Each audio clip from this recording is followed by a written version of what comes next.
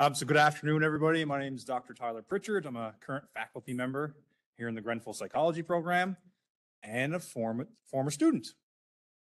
I'd like to extend a very warm welcome to everyone here this afternoon. I want to begin with a land acknowledgement. So we acknowledge that the land on which we gather is traditional Mi'kmaq territory, and we acknowledge with respect the diverse histories and cultures of the Beothuk, Mi'kmaq, Inuit of this province.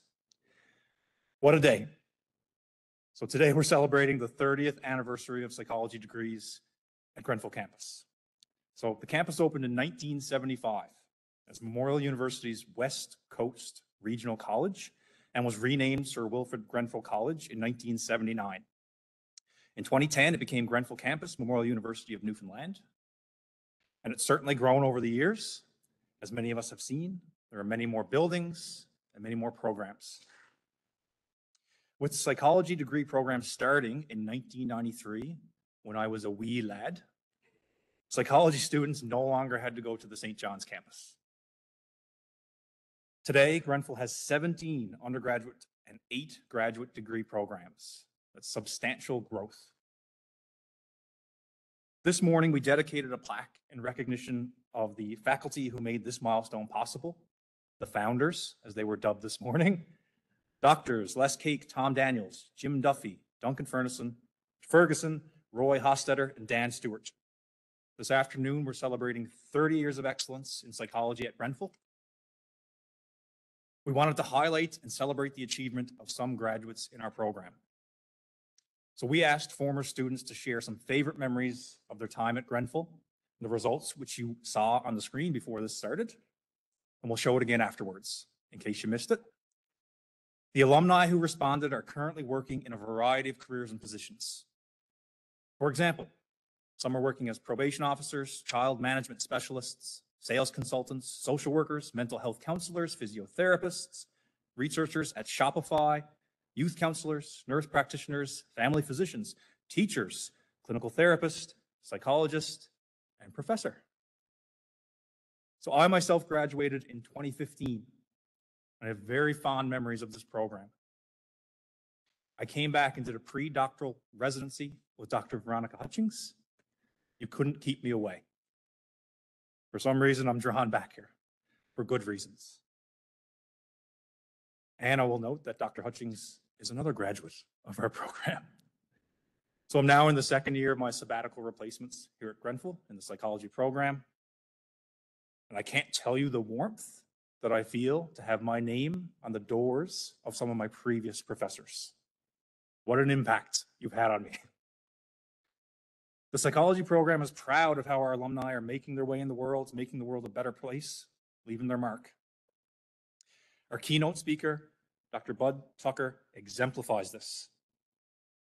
Specifically, with the foundation our students receive in the program, through the skills they learn, develop, and refine, and ultimately contribute to their professional and personal success, and again, leave their mark in the world. The psychology program is grateful for the support we've received to host these events. We extend our appreciation for financial support to the Office of the Dean of the School of Arts and Social Science through the Scholarship in the Arts program, to the Office of the Vice President Grenfell, and the Office of Research and Graduate Studies. We also want to thank the folks in marketing and communication for their assistance and support. I would first like to invite Dr. Ian Sutherland, Vice President Grenfell, to bring greetings. Thank you, Dr. Pritchard. I have notes, I apologize. I reread Sonia's invitation this morning and said, we would like you to speak for 5 to 10 minutes. And I thought, okay, great, I need notes for that. I won't speak for that long.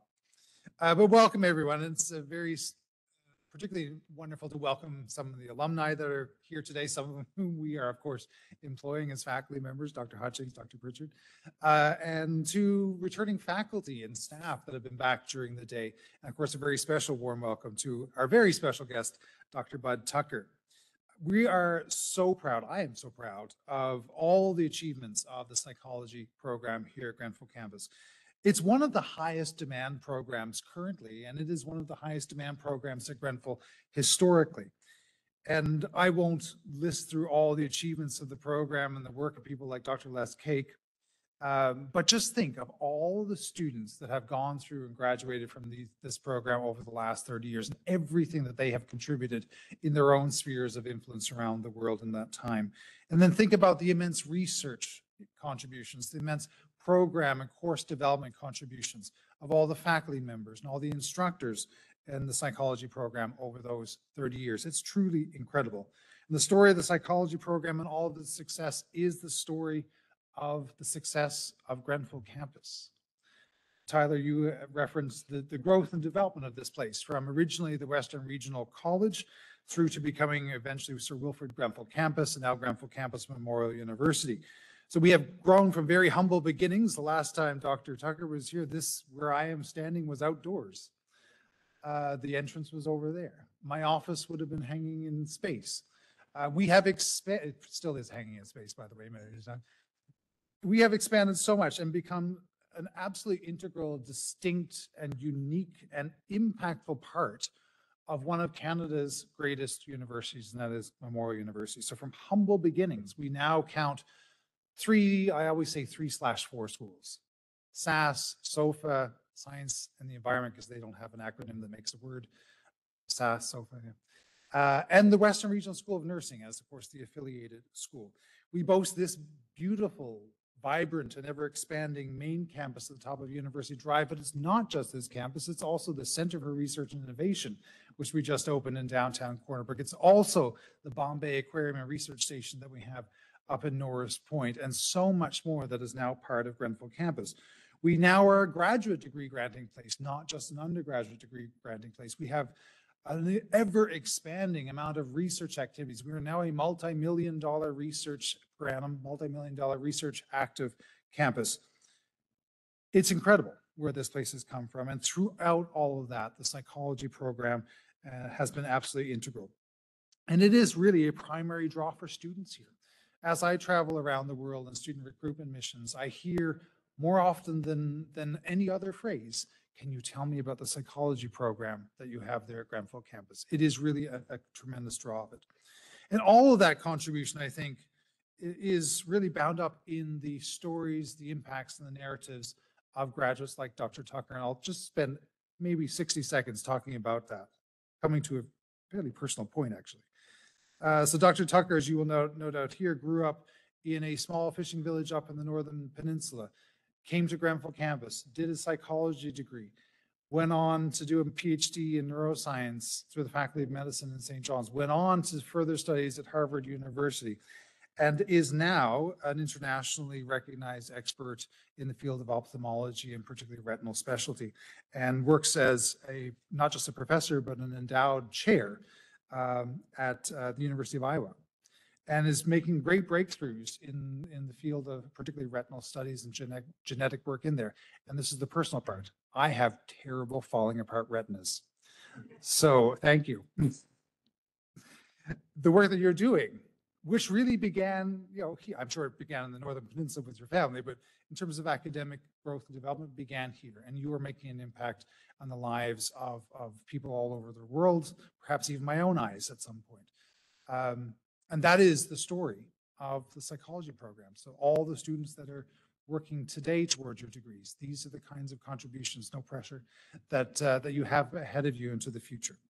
So I'll end my remarks there and just say to the psychology program, those founding individuals as well as current vibrant individuals, we are inspired by all that you have done, are doing, and no doubt will continue to be inspired by that moving into the future.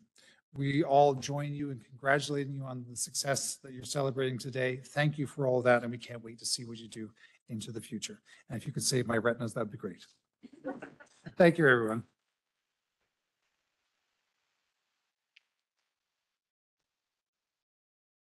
Thank you, Dr. Sutherland.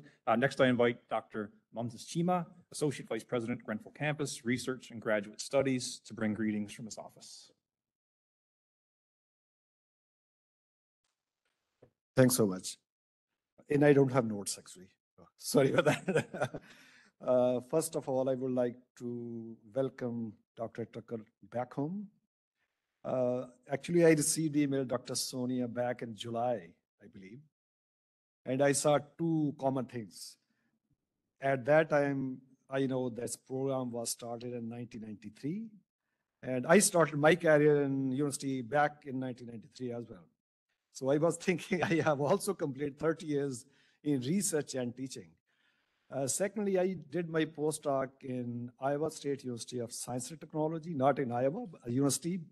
Iowa State is basically the land grant university that works a lot in the agriculture sectors, where I am actually coming from. Actually, I was talking with Dr. Tucker a short while ago about the program. So I just want to share the accomplishments of the research and grad studies Grenfell. We have 8 programs. I think the first program started in 2012. So now in 2021, I think the total number was 92. Last year it was 126. So this year, the total number of grad students are 167. And the total grants for this year is around 6 million. And the matrix, such matrix is going up actually. So that's the good thing which I want to share with the whole community. So I would like to congratulate all psychology program alumnus, all students, faculty members, and particularly the founding faculty members who initiate this program. So I really congratulate everybody for this success story and achieving the 30 years of the anniversary as well. Thank you so much.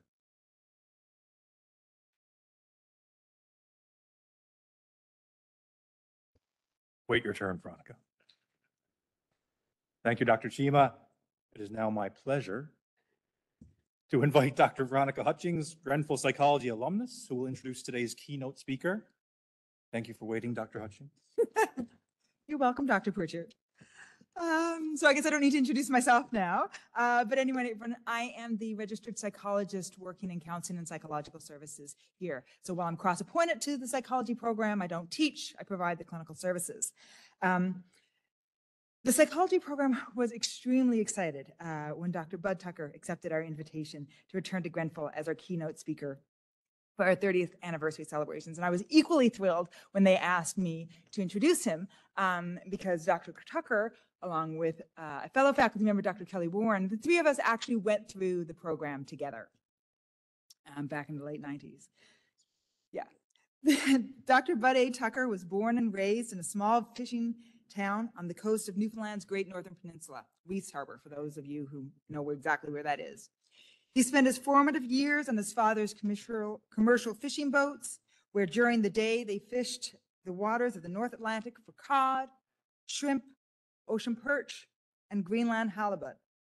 In the fall of '96, he attended what was then Sir Wilfrid Grenfell College. In the winter of 1998, Dr. Tucker, along with Dr. Warren and myself, all wound up in Psychology 2925 with Dr. Leslie J. Cake.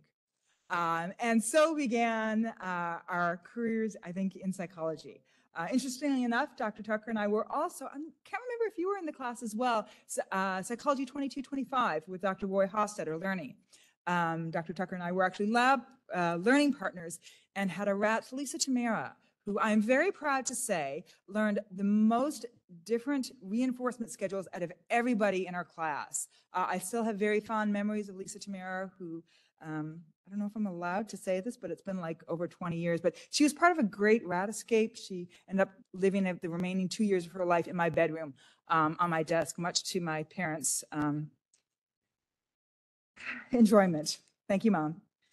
Anyways, so he, but during his time here, he actually completed his honors supervision under the supervision of Dr. Dan Stewart, who is the father of another faculty member that we have here and alumnus who spoke this morning, Dr. Pete Stewart. And that's where his interest in visual perception was piqued. Bud became the first person in his nuclear family to obtain a university degree in 2001.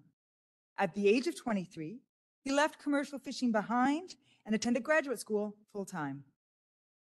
In 2006, he obtained his PhD in neuroscience under the mentorship of Dr.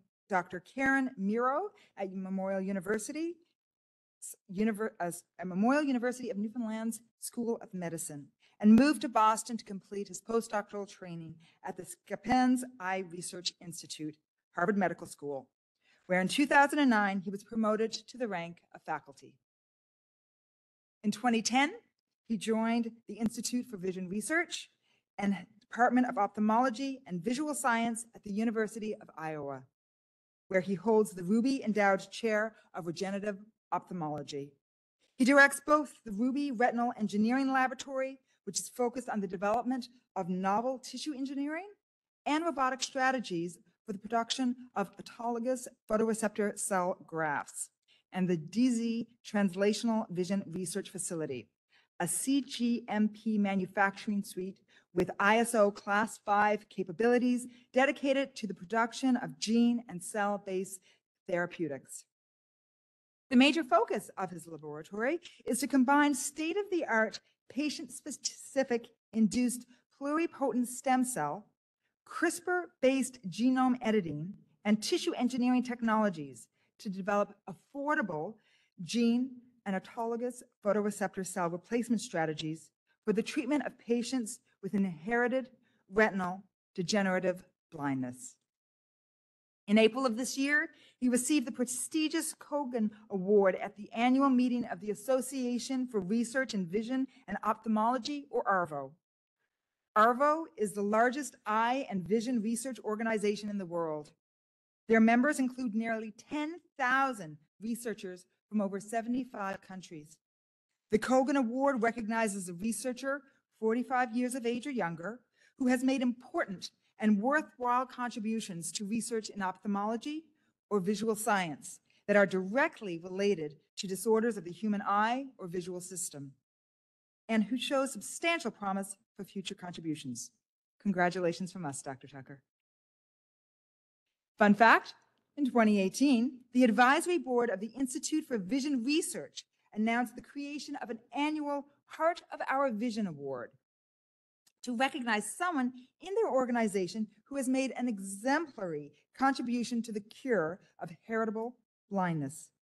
Dr. Tucker was chosen as the first recipient of this award and was presented with a Fender Telecaster guitar autographed by Bruce Springsteen to commemorate this event. And that's a really cool trophy. So, without further ado, I welcome my friend, Dr. Bud Tucker, Grenfell Psychology Program alumni, to the podium.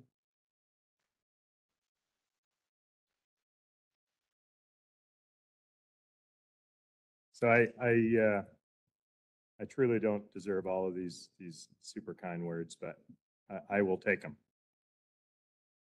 Okay, let me hit start on this thing here. So the thing Veronica did not say is we were actually best friends. She was my best friend all through the undergraduate program. And like many of my friends, if it wasn't for Veronica, I would not have made it through the program. So I was a first generation student and I had no idea what I was doing.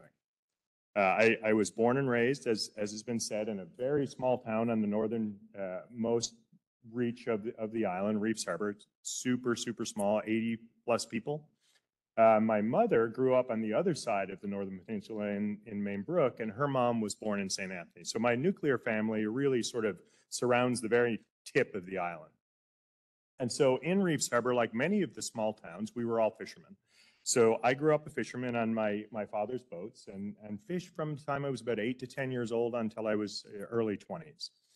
And I learned a lot. So in my later years, I fished off the northeast coast of Labrador for Greenland halibut or turbot. And the most valuable thing I learned from this was that I was not going to be a fisherman. This is a horrible job. Okay, so it's dangerous. It's not fun. It really sucks. So that was when I was like, okay, I'm going to college. I'm going somewhere. It's not going to be a fisherman.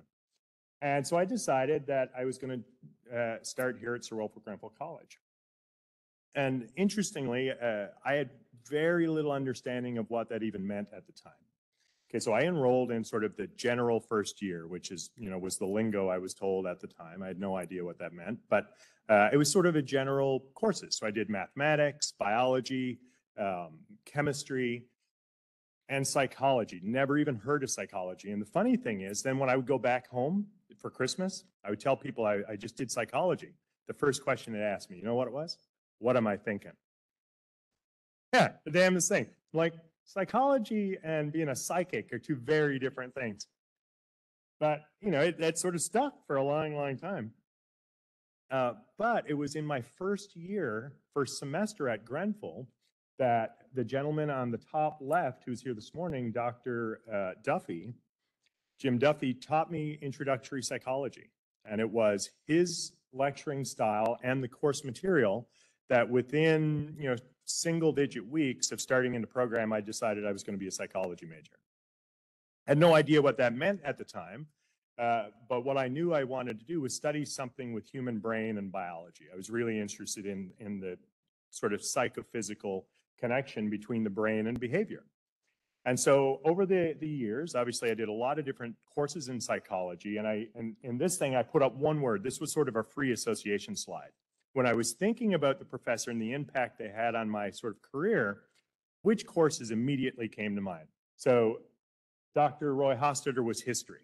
Okay, I love Dr. Hostetter, but boy, was this guy boring. He would make himself fall asleep when he was lecturing. But he was, for some reason, he was also the director or the admin person for the arts program, the visual arts program. And so God love him, he waived the requirements for that arts program and allowed me to do printmaking. I did intaglio and lithography right here at this institution without a portfolio as a psychology student. So I love Dr. Hostetter for that. And Dr. Cake was my cognitive psychology instructor. It taught me 2 different cognitive psychology courses. And if I was to choose a mentor for my honors thesis, it would have been Dr. Cake if it wasn't the person I chose. Then Dr. Daniels, Tom Daniels, he is the sole reason why I'm not a clinical psychologist. Okay, I did clinical psych and psychotherapy with Tom Daniels and immediately decided that would have been just as bad as fishing. So I did not do that. And then I had Dr. Ferguson. Dr. Ferguson was an incredible individual. So he taught me abnormal psychology. And what I'll call this is method acting. Okay, at the very first lecture, this was the most amazing thing I'd ever witnessed. And I remember it, as we in cognitive psychology, we get flashbulb memories. This is a flashbulb memory. Dr. Ferguson came down, walked into the classroom. He was a very, large, intimidating presence. And he had this little stuffed pink pig, and he put it on the table in the front of the classroom. And he started to pace back and forth in front of the class, and he was lecturing. And every now and again, mid-lecture, he would turn and he would talk to this pig. And he was acting out this fetish, this sexual fetish that he had for this pig, as method acting to teach it. And I left the lecture, and I couldn't tell if it was brilliant or if he was actually insane. Right? And so then I ran down to talk to Tom Daniels, and I figured he was actually brilliant. So I didn't leave the program, but they were all extraordinarily supportive. As you can see here, Duncan was always the bottom of the pyramid. He would mix with the students. Dr. Cake would mix with the students, and it was just this open door policy that's just not normal at most institutions. And it's definitely not normal at the institutions that I've been to beyond here. And you don't recognize how big of an impact that has until you're gone. The grass is always greener, but I can tell you at Harvard, it's very, very different. Okay, at all of these institutions is very different. And the impact that you're having on the young lives and training of these young individuals is just extraordinary. And I do truly owe all of my success to the psychology program here. And I say that with great honesty. So another professor I want to talk to is actually sitting in the crowd, who was one of my sort of closest friends in the psychology program and in the university, was Paul. So this gentleman taught me many a things. Okay, the first thing he taught me was, I should say, he was my first ever real boss. Okay, so I was a fisherman up until now. I always worked for my father. So then Dr. Wilson was a very active researcher in the program. And he did a lot of research that was based on surveys. So patient satisfaction surveys, nurse and staff satisfaction surveys. So I learned how to generate, execute surveys, which were extraordinarily important. Another thing I learned from him, if you've ever spoken with Dr. Paul, is he was from the UK and had a love of Scotch, and he had a Scotch club. And I was one of the few students who managed to wriggle my way in and get invited once in a while. And to this day, I don't do surveys. This is a picture from 2018 with my family. in a small town off the southwest coast of Scotland called Islay. And this is where all my favorite scotches are distilled, but this is a very famous distillery called Ardbeg. And I went here, and the first person I thought of was Dr. Paul Wilson. So then we have Kelly. So Dr. Wilson was actually the head of counseling in the program. Kelly was the program psychotherapist. Okay, so we spent more time in Kelly's office than we did in the classroom. I think I probably spent more time in Kelly's office than I did at home.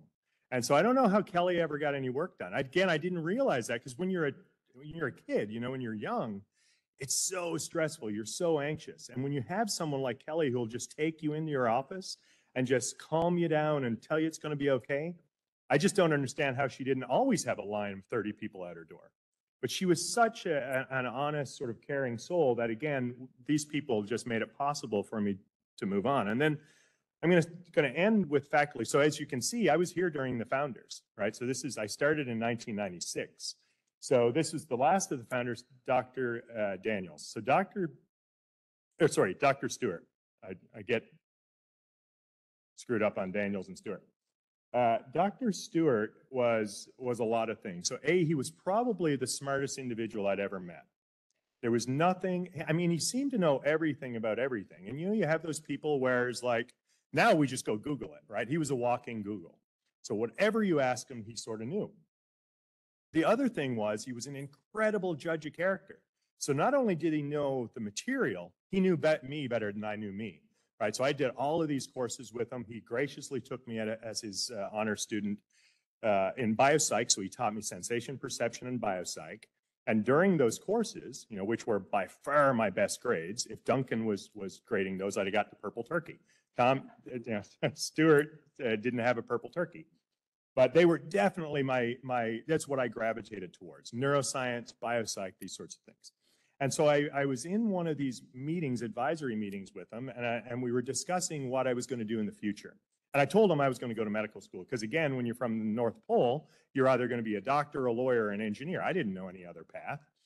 And so I said, I'm going to medical school. And he's like, medical school? Why the hell would you do something like that? And he said that. So I was like, well, I was a little jarred. I'm like, well, what else would you do? He's like, have you ever thought about getting your PhD in medicine? Specifically neuroscience. You have such a passion for vision and sensation. Like, I think you'd be great at research. And with that recommendation, I did apply to medical school, didn't go to medical school, got in, didn't go, because I started my PhD with this woman in St. John. So this is Karen Miro. She's a brilliant neuroscientist. She was the director of the neuroscience program. And with Karen, I published several papers. My very first publication, so this was sort of a luck of the draw situation. My very first publication was a good paper published in the European Journal of Neuroscience. I got the cover of the journal. So it's a pretty exciting thing when you're a grad student, and all of a sudden the figure from your paper is front and center on the journal. But all of that work at the time was really focused on sensory neuron regeneration. I didn't know anyone with a spinal cord injury or anything of that nature. I was just interested in neuroscience and regenerative medicine. So I show this picture. This is my wife. My wife actually graduated from this very program. So we were high school sweethearts, started dating when I was 16. And so she did a psychology degree as well. And her honors thesis supervisor was Dr. Cake. And so throughout, when you're young, you don't pay a lot of attention to a lot of things. But Jill, from the time I knew her, when she was like 8 years old, had an eye condition. And it was an inflammatory condition where she was having to take eye drops daily. Well, these eye drops, I didn't know at the time, were steroids because she has an ocular inflammation disease, it's genetic, called uveitis, or has a genetic component. And so years of steroid treatment caused cataracts. She had her cataracts removed when she was about 20 years old. But the problem with continued steroid use in the eye to keep the pressure down is keep the inflammation down, eventually the pressure goes up and you develop diseases like glaucoma. And so unfortunately, she's lost a significant amount of visual field due to loss of retinal neurons. So I reasoned, why would I be working in the spinal cord doing nerve regeneration in the spinal cord if my wife has a neurodegenerative eye condition? And so that's when I started to look for postdoctoral positions. And I jumped ship from, basic neuroscience in the spine into ophthalmology writ large. Really, still very neuropsychology, but I was looking for an ophthalmology lab. So I interviewed at about 30 different places all over the US and Canada. And I ended up joining the lab first of Michael Young. So Michael J. Young here in the top left. Mike is an extraordinary individual who was the first to publish the use of the retinal stem cell. Okay, so he showed you could isolate a stem cell during a development of an organism, transplant that into a blind organism and restore vision. So that was what Mike published that in about 2003. And so I'd seen all that literature, and that's why I went and interviewed with Mike. Then my co-mentor is this guy under here, is George Daly. So I'm going to say very little about George now. He'll come up in a minute. And the reason is I want to tell you what a stem cell is before I go any further, because I know as a group of psychologists and psychology trainees, you're not a bunch of stem cell biologists. So this cartoon sort of says it all. What is a stem cell? A stem cell is a cell that can become any other cell in the body. Okay, it can't become Optimus Prime, but it can become, liver, kidney, whatever you want. So the true definition of a stem cell is a cell that is pluripotent, meaning it can become a cell of any of the 3 embryonic germ layers. The ectoderm is where our entire nervous system comes from. And it has an unlimited capacity for self-renewal, so it can make more of itself indefinitely. Okay, so with that definition, there was really only one true stem cell, and that was the embryonic stem cell, which I'm sure people have heard about because there was so much controversy surrounding the embryonic stem cell field. So the way it works is that the embryonic stem cell would get fate restricted and become all of these different cells in the body as it's differentiating. So what Mike first published is that you could take B here, which was really a retinal progenitor, so it's fate restricted. It can't become all of the cells in the body, it can become all of the cells in the retina. And that's the cell he was focused on and showed you could make it. The problem, if you think embryonic stem cells are controversial, getting these guys, these come from a 20-week-old fetus, right? So it's just not a feasible therapy. So everyone, including me, was focused on the use of embryonic stem cells. Fast forward, now in 2006, there was a seminal publication from a group from Japan, just 2 authors, which is very rare in this space. Shinya Yamanaka, and a postdoc in his lab, Takahashi, showed that they could take just 4 genes and force expression of those 4 genes in skin, so just dermal fibroblast, and turn those skin cells into an embryonic stem cell state. So now this was so important that 4 years later, Takahashi and Yamanaka won the Nobel Prize. This was the fastest ever discovery to Nobel Prize in medicine. And the reason it's so powerful is because now I can generate stem cells from anyone in this room. And if you have a genetic disease, those cells, once I turn them into the tissue that's being affected, are going to have the disease in the dish, right? So now I can model pathology. I can use those samples to test novel therapeutics, drugs and gene-based therapies. And what's the other great advantage? They're yours. So if I want to make a cell type to go back into you, it's autologous, so it's matched to you immunologically. So the risk of rejection is greatly reduced. So this is why Yamanaka won the Nobel Prize. So interestingly, like everything in science, this wasn't a one-person show. So George Daly at Harvard had been working on the same thing, and 4 months after this paper came out, George had showed it in human cells. This was done in mouse. So George was about 3 months short of winning the Nobel Prize. That's how science works. George did okay. He's the dean of Harvard Medical School. But once this came out, another one of these sort of fortuitous things, he gave this talk at our institute, and I immediately went up and said, dude, you got to take me in your lab. This is what's going to cure blindness. And he did. He graciously did. So that's where I got all of my iPS cell training. So now I'm all trained up. The problem with Harvard, and I was faculty there, I was doing quite well. I was very well funded. I could have stayed. You can't live in Boston. Boston's a very expensive city. And if you're from the North Pole with 85 people, you stick you in a 2 million person city, it was really a challenge for the 5 years I was there. And one night before I went to this national meeting, ARVO, which is our big annual meeting, my wife sort of had a, semi-breakdown, which is like, okay, we're either going to have 2 kids or 1 child and a mortgage. We can't afford both and live in Boston. So the decision was I was going to leave Harvard because this was just not livable. So I went and I interviewed at every place that, was available. And the University of Iowa, which has had this, incredible history in ophthalmology, they've traditionally ranked in the top 10 nationally in the ophthalmology program. had this guy, Ed Stone, and Ed Stone will come up at the very end, but Ed was an HHMI investigator, which is sort of the CRC equivalent in Canada, and an incredible doctor. So what Ed did, which none of these other places that were recruiting me did, was we went off, like you do at these meetings, you go off and find some secluded little place to talk business. And it was very different. He sat down with me, pulled out of his briefcase a yellow legal pad and a pen, and put them in front of me. He said, write down everything you need to cure blindness and I'll get it for you. And 12 weeks later, I was living in Iowa City. I had bought and moved into my house before I signed my job offer. So it was a risky decision, but this guy came through on everything. He's absolutely incredible. So now I'm living in Iowa. So jump forward to what my lab does. So we really focus on treating retinal degenerative blindness. Okay, these are diseases ranging from glaucoma, so it's neurodegeneration, glaucoma, age-related macular degeneration, all the way down to the rarest of the rare forms of retinitis pigmentosa. Okay, none of this needs to mean anything to anyone in this room, but what I'm going to do right now is describe, just so we're all on sort of the same level, what the tissue even looks like. Okay, so for those of us who are not neuroanatomists, the retina, just like the cerebral cortex of the brain, is a laminated structure. So it's a bunch of neurons piled one on top of the other. Interestingly, the retina is sort of upside down. As light enters your eye, it has to pass through all of these different layers of neurons before it's detected by the outer segment, a portion of this cell called a photoreceptor, in the very outermost layer of the retina. There, that light is turned into an electrochemical impulse and sent to the brain via the optic nerve. Right, so if you destroy these cells up here, these are retinal ganglia cells, this causes glaucoma.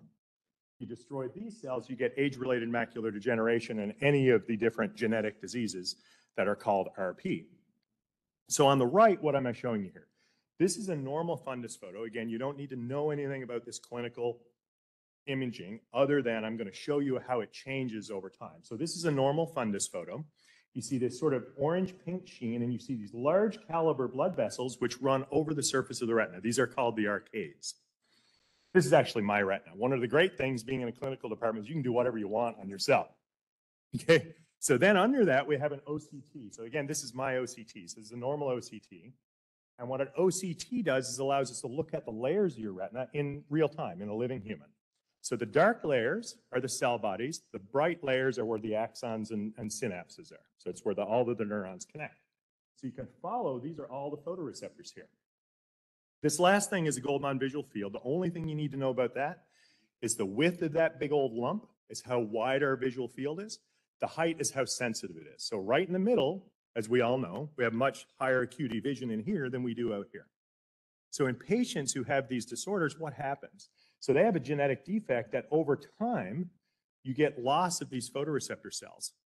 And the inner retina eventually collapses down on the bottom layer, which is called the retinal pigmented epithelium, and then they're completely blind. And this, like any neurodegenerative disorder, our central nervous system doesn't regenerate. Our peripheral nervous system does quite well. Central nervous system, once they're gone, you're done. What you see now is complete constriction. The visual field's almost completely gone.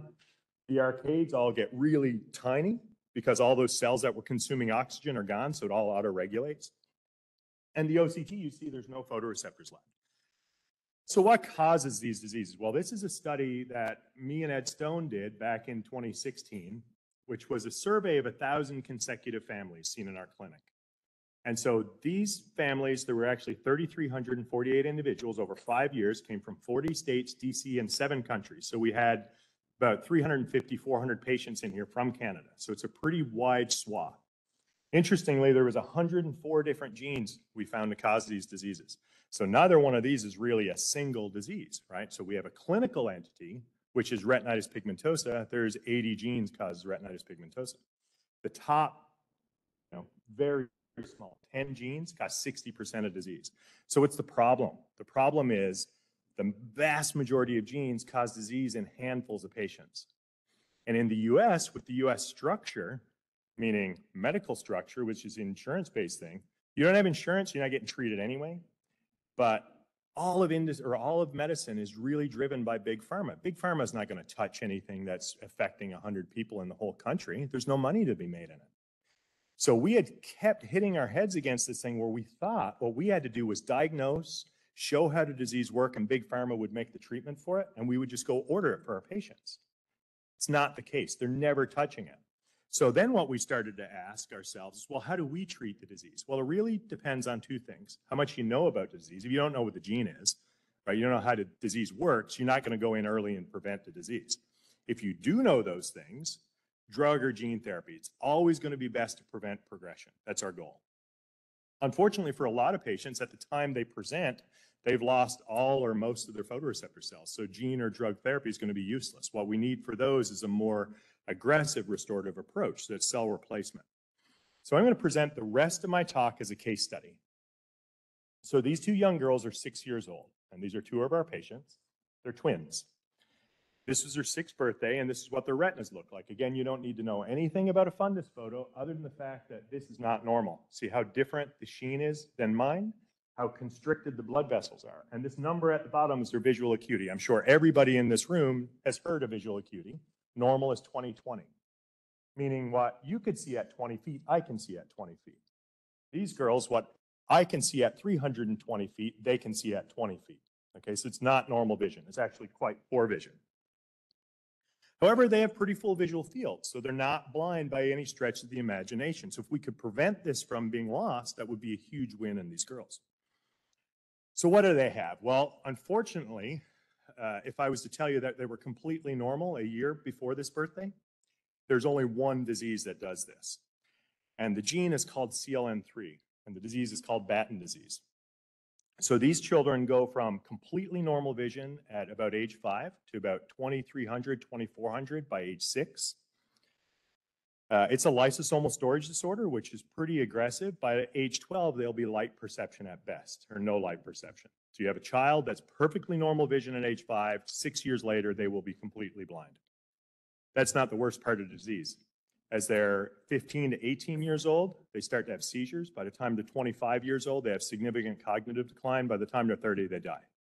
So you had a perfectly normal child with a gene defect. We know this disease is so rare, no one's ever going to work on it.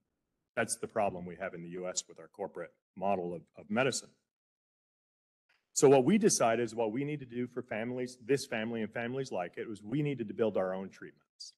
And so what do these two girls need? They need gene therapy. We need to prevent nerve degeneration in these two girls. So how does that work? So gene therapy is a very hackneyed term because it means a lot of things. But for the simplest sort of form, all I'm describing when I say gene therapy is restoring a gene's function. So these two girls have a mutation in this disease gene, CLN3. Most common mutation, which both of them have, is a large deletion of 1,000 base pairs. So essentially, it just knocks out the gene completely. There's no CLN3 protein. So our task then is to make a new gene, put it back in the cells that are missing it, because if they have that gene, then the cells won't die. Pretty simple, right? How do we do that? We do it using viral approaches. So the one great thing with viruses, as much as COVID has sucked for the first few years of battling with it, viruses are really good at infecting cells and dumping DNA cargo in them, right? This is what they do for a living. So we've taken these viruses, known as adeno-associated viruses, gutted them so they have none of their own genome in it, they can't replicate, and we've put the genes in we want. They're still really good at infecting, but when they infect a cell now, they dump in the gene that they need, not the viral gene. So this is what gene therapy is. I'm going to go very quickly through the data because it's not really important, and I only want you to look at a few bands anyway. But this is patient from the twins. You can see without the gene therapy, there's no protein product. With the gene therapy, we can completely restore that normal protein. The other thing that's really cool, this thing up here on the left, you know what that is? That's a little brain I made in the dish from that little girl's forearm.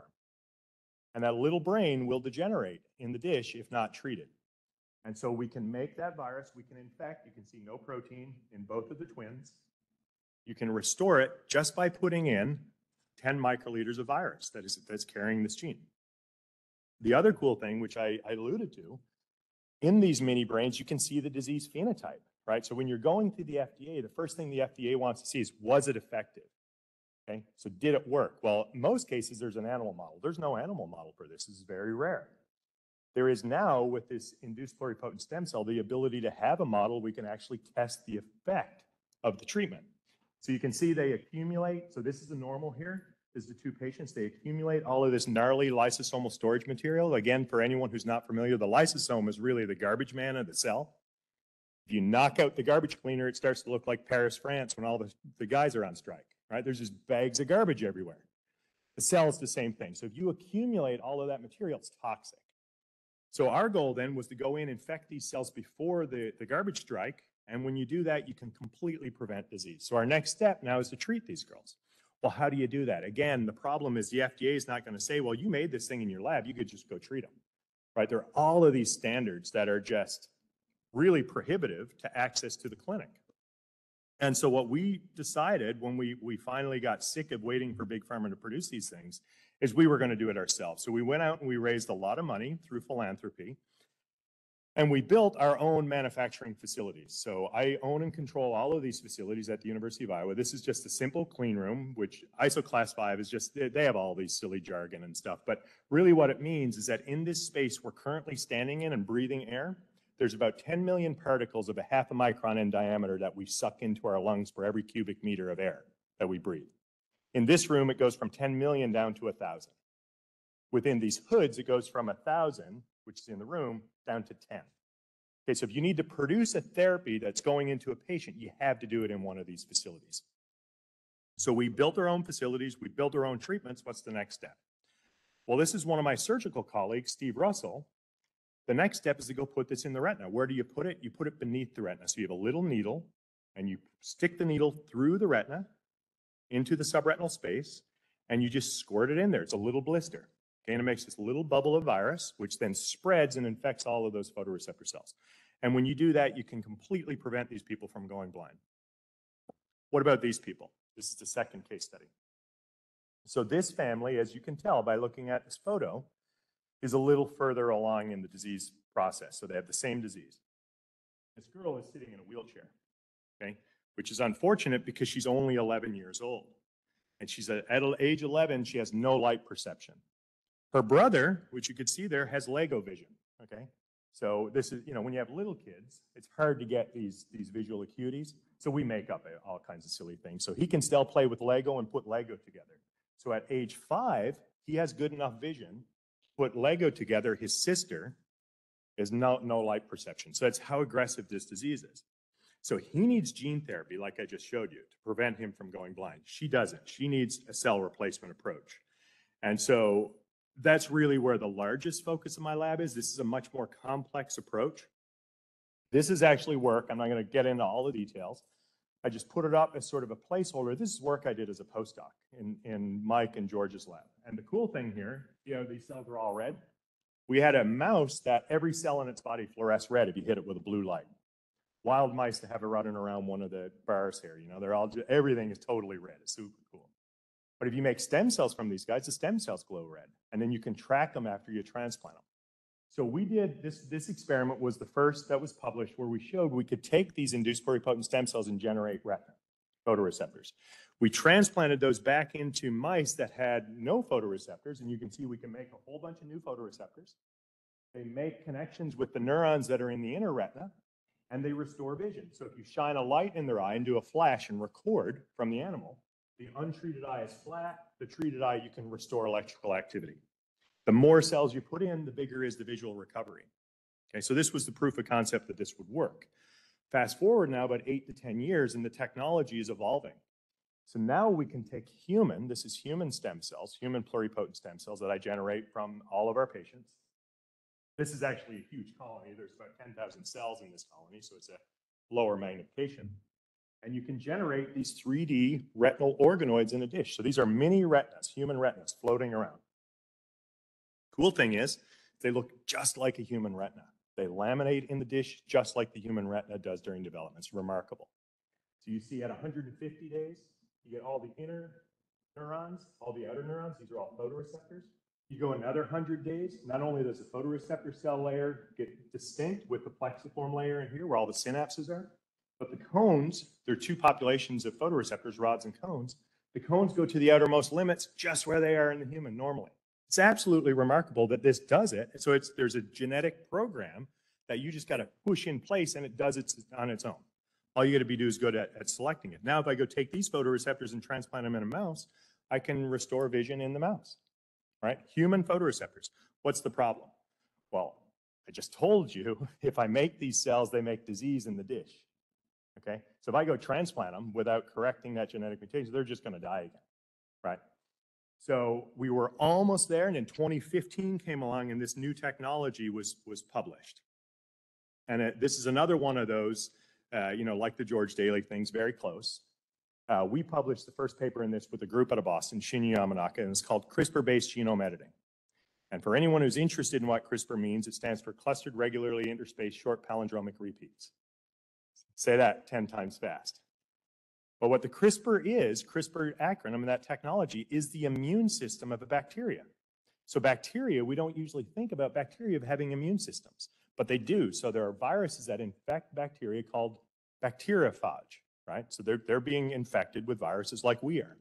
And so they've engineered their own immune system to be able to recognize the genetic sequence of that virus and chop it up the next time it comes in. It's genius. And so what a group of scientists in Harvard and at Berkeley discovered is that they could co-opt this to make targeted double-stranded breaks in DNA. If you break DNA in a human cell, we have machinery to go repair that break. So what we've done, as I'm showing you here, you can take these small guides, target them wherever you want in the genome, right? So if I had a mutation here, I make the guide, put it close to my mutation. That guide has a little scaffold that recruits this nuclease. So a nuclease is just an enzyme that makes a double-stranded break in DNA. We create that double-stranded break. If we co-deliver a piece of normal DNA, it repairs off the normal DNA, completely corrects the genetic mutation. It's just genius. So this one took a little longer for the Nobel Prize, but Jennifer Doudna, who published the first paper in this, won the Nobel Prize 7 years after this first publication was made. So these are really landmark discoveries in the space of gene editing and stem cell biology. So the cool thing is we've gone on and published 20 papers in this space and is no longer focused on single point mutations. With this child I just showed you, this again is a huge chunk of the gene is missing.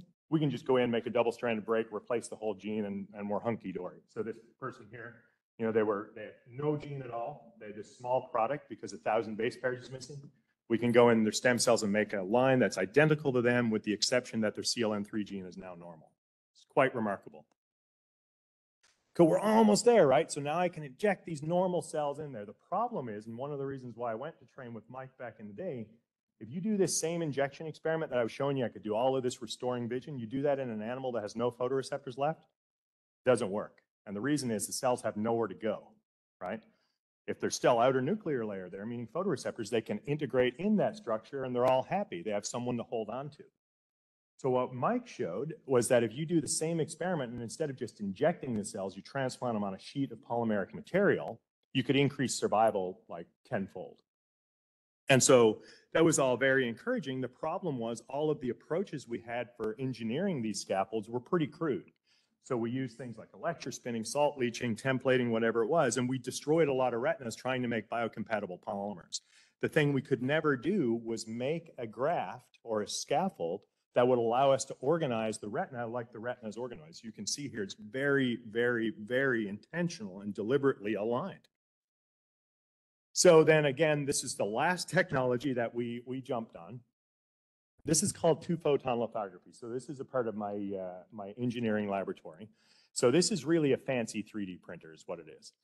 But it's based on a technology that a lot of people in the field of optics have used for a long time, which is photopolymerization. So if you have a pool of free polymer and you hit it with light, it'll congeal essentially, right? So if you do that with light that is very, very focused, so where a single photon of light hits another single photon of light in the same place and time, you can get polymerization at that very location. So we can print things that are subcellular now. And so this was a huge risk because this technology existed, but it was for plastics. So we bought this piece of equipment, pretty sure we could make it work. We convinced the donor we could make it work. And he bought us this $1 million scope and we made it work, thankfully. But now we can print any structure our heart desires. So if you can make it in CAD, I can fabricate it. So here's an example of PCL, which is one of our polymer materials. It's biodegradable, super biocompatible. You can fill it with photoreceptors that I'm showing you here. This is the top. You can see they make their little outer segments, push them down through. Now I have a sheet I can go transplant, which is what I want to do in a human.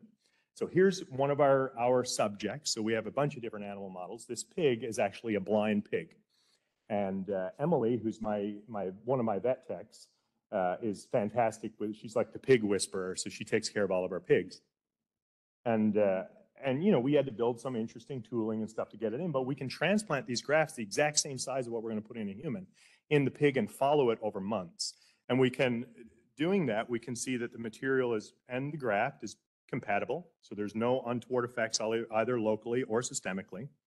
The FDA asks for systemic tox studies. So what that means in FDA jargon is go do a ton of animals that have no immune system and show me that those cells don't turn into tumors and go rogue outside of the eye, right? Because that's what the FDA is concerned about. We don't cause cancer in someone. So we did this massive study with miniaturized versions. It's completely safe. It sits in the subretinal space. We've done it now for up to 8 months. There's no untoward effect. And the next step is production, the exact same thing. So this part of the facility was actually the first part we built. And it was built from the ground up for stem cell production.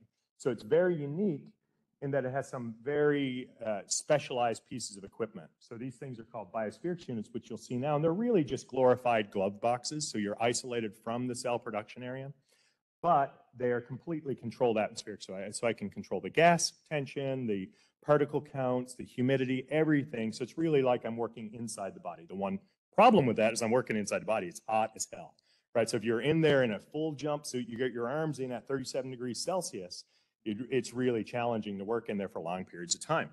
The other problem with it is this whole process that I showed you takes about, 35, 40 weeks to generate cells, take it all the way to retina. So it's not for the faint of heart. The problem with that is that a single technician can't make more than a dozen of these a year, right? In one of these rooms that are very expensive. So we really need to change the way we're manufacturing. Clinical manufacturing is really designed for scale up, large batch. They're intending to make gallons of drug to treat thousands of patients with the same condition. If we're now talking about treating every patient with their own drug, we need to change how we're manufacturing these things. So this is really where my lab has been focused over the last 2-3 years in developing robotics. This is one of the first robots we built. This is called the CellX. It's really a robot built over an automated microscope. And so the reason for doing that is because we could put a dish of cells on this thing, have the system automatically image it, as you can see here, and we can track every cell for the life of the experiment. We can do that through stem cell generation. So you see, we start here with fibroblasts, and as you go, you can see these iPS cell colonies start to form. The other cool thing is that we built in pumps for feeding. So all of these plates of cells to keep them alive, we have essentially a blood derivative, a fake blood, which is media, and that has to be replaced every day or every 2 days. Which again, if you're doing that for 260 days, you better have good technicians and good hands. You don't want to get an infection at day 200 and have to throw the whole thing away, right? So this robot can do that. The other cool thing this robot can do is you can see here, we've built in a syringe pump that can actually go in and isolate single cells and move them from one dish and move it to the other, which is one of the most challenging things that a technician does in stem cell generation. Because as you can imagine, you have a whole sea of skin-derived cells, and you have these colonies of stem cells popping up. So traditionally, you would go in by hand with a needle and dissect those colonies and pick them out and put them in a plate to expand them as a line for the patient. This robot can do that. When we do that, they're completely normal. I'm going to skim over this data because it's not really that interesting, other than to say that they have a normal karyotype, which is one of the tests. We can make normal retina, the same thing I just showed you. And the really cool thing, so how would you normally validate a protocol? What you would do is you would compare it to your gold standard protocol. So we did one step further. So instead of making the cells on the robot and comparing it to ones we made by hand, we made the cells on the robot and compared it to ones that a lab 2,000 miles away made by hand. And the reason I could do that is this newer technology called single cell RNA sequencing. So now we can sequence the entire genome of single cells. So you could harvest those organoids, sequence every gene and every cell in there. And when we do that, we get the same cells, same proportion as Tom Ray, who's a very famous scientist on the West Coast of the US, gets. So our very last thing we're doing now is incorporating other components into the robotic platform. So we have another CellX device, as you can see here. But now we have a 6-axis arm, because with the first one, you got to go in the incubator and pull the plate out, put it on the robot, right? No one wants to do that all day. So we're going to have a robotic arm do it for us. We also have a Lyconic incubator, which can hold 500 patients worth of cells. And if you just saw the flash there, we incorporated a barcode reader so that this arm can take a plate of a patient off of there, turn it around, scan it. All of the identity of the patient goes into our system, put it on the Selects device, image it, feed it, pick it, put it back in the incubator, and it can do this for up to 500 days if we wanted it to. And we have this master schedule we built. So I can go in and say, Miss McGillicuddy on day 1 is going to get this media. On day 150 is going to get this media. And so that's really where we're headed. This is all very new. We're still in the process of expanding on this technology, but none of this would be possible without a lot of people. And a lot of people who I mentioned at the first of the talk. I mean, it's sort of remarkable that a Bumpkus fisherman from the North Pole, even did a psychology degree, but then go from a psychology degree to end up at Harvard, to end up in his own lab like this. So, there's been a lot of happy accidents along the way. And the only thing I'll really take credit for is the ability to convince people that they should take me under their wing. And that's been very successful. But this guy here is the real genius. So Ed Stone has worked for 30 years in this space. He is the most famous ophthalmologist of all time. He has an H-index, for anyone who's familiar with the H-index, of about 106, which means he has at least 106 papers cited 106 times. He's actually published 600 papers to date. The only ophthalmologist in the Howard Hughes, and he built the entire institution. So he is the guy who came to me at Arvo and said, write it down and I'll get it for you. And he has not failed on one of his promises. He's the most incredible, selfless physician I have ever met. And the other gentleman next to him is one of my best friends in the Institute, Rob Mullins. He is the world's expert in age-related macular degeneration. And he's really figured out how that disease works. And I guarantee somebody in this room has a grandmother, grandfather with AMD. It's common as dirt over the age of 70. And then, of course, I should thank all the members of my lab. I have a pretty big group. All of the funding sources, these are the federal funding sources, NIH grants, NSF grants, and things. And then philanthropy. So 60% of this program is really run by private dollars, philanthropic dollars, because grants aren't funding, me to build a $15 million GMP facility, right? They're just not. So that is Grateful Patients does all of that. So we really have to give a lot of our thanks to our Grateful Patients. And with that, I will stop and say I am super, super honored to have been given this opportunity. It's just I told Veronica this earlier. I get a lot of requests to give talks, especially after you give a big award lecture and stuff like that. And so I've had to set up rules. If not, my family suffers. The lab's not there. And so I have a thing where it's 3 conferences a year and 4 talks a year. That's it. And I didn't even consult my schedule when Sonia reached out and asked for this one, because I'll be there tomorrow. Yeah, and I was so excited to come back. So anyway, thank you very much for the incredible invitation. Thank you.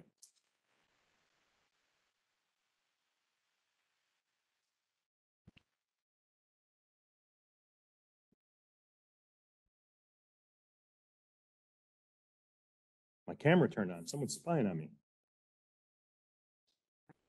So on behalf of all of us, thank you. It's a little token of our appreciation. Thank you very much.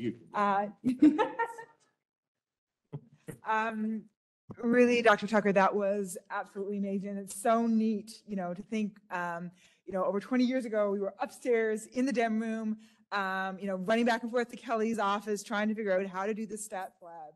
And now we're both back here in what used to be outside.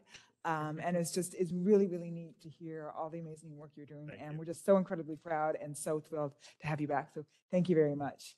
Thank you. Love that. All right. Sorry. Perfect. All right. Oh.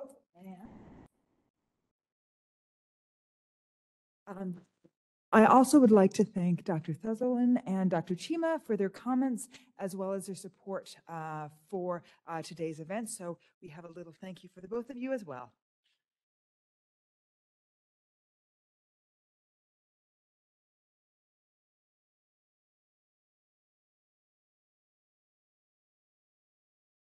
So once again, thank you everyone for coming today. I would like to echo Dr. Pritchard's comments from earlier. Thank you to the Scholarship in the Arts program, the Office of the Vice President, the Office of the Associate Vice President of Research and Graduate Studies for all their financial support. I would like to thank Marcom for their support in promoting today's event. It's really, especially coming from myself as a former graduate, to be here. It's been such a fantastic day, and I can feel myself kind of getting a little bit overwhelmed here. It's been really, really wonderful. I also want to thank my colleagues in the psychology program for inviting me to be up here to introduce Dr. Tucker, and just having this event in particular.